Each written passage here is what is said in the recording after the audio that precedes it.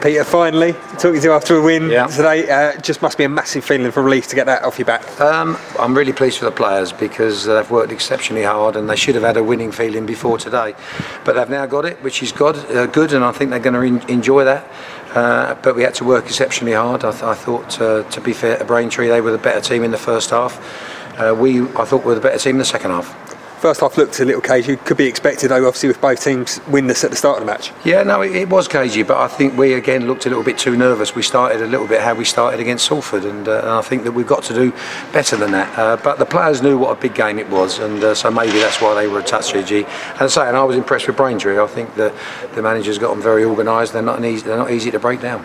Second half, the boys looked to really start with kind of spring in their set. Were there a few words that you said to them at half time just to encourage them to keep on? I mentioned a few things, but I think they had a bit of joy at the really start of the second half, and I think that gave them a bit of confidence. Obviously the penalty as well. When it comes down to it, was there any word as to who was going to take it? Is there a set order? Well, to be fair, we had early doors. Cheeky Candy had a chance, and he was doing quite a lot in the pre-season. Of course, it's the first one that we've had. He was on the pitch and he grabbed it straight away, and he was very confident. So it was a good penalty.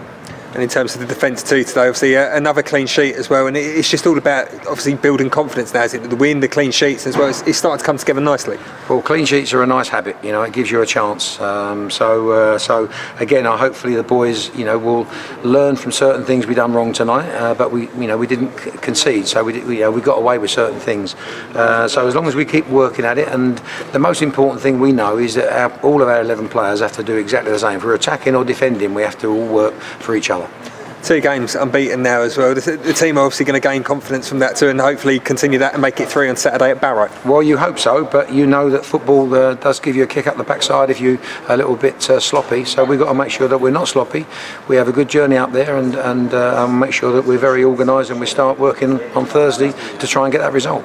No, Alex Davidson obviously went off injured Saturday. What's the latest on him? Well, it is a slight hamstring, but a very slight one. So he's still not ruled out for like a 2 or 3 week job. He's probably going to be struggling for Saturday, but hopefully not too. And then we've got a free week after that. So hopefully after that he'll have a good chance. With regards to Ben Nunn, how's he progressing?